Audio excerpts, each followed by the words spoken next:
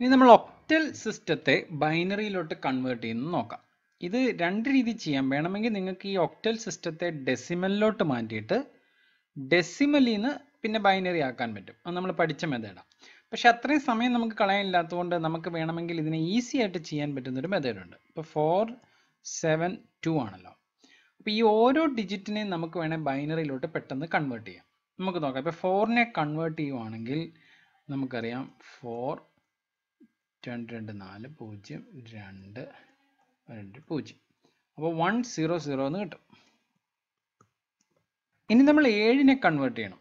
7നെ ബൈനറിയിലോട്ട് convert ചെയ്യുമ്പോൾ 7 3 2 6 1 7 2 1.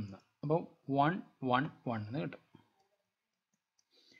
ഇനി 2നെ നമ്മൾ കൺവേർട്ട് ചെയ്യുവാണല്ലോ 1 2 2 0.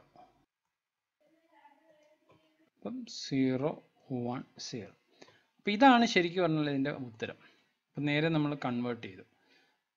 അപ്പം ഈ രീതി കൺവേർട്ട് ചെയ്യുന്നതായിരിക്കും നിങ്ങൾക്കൊന്ന് എളുപ്പമെന്ന് എനിക്ക് തോന്നുന്നു.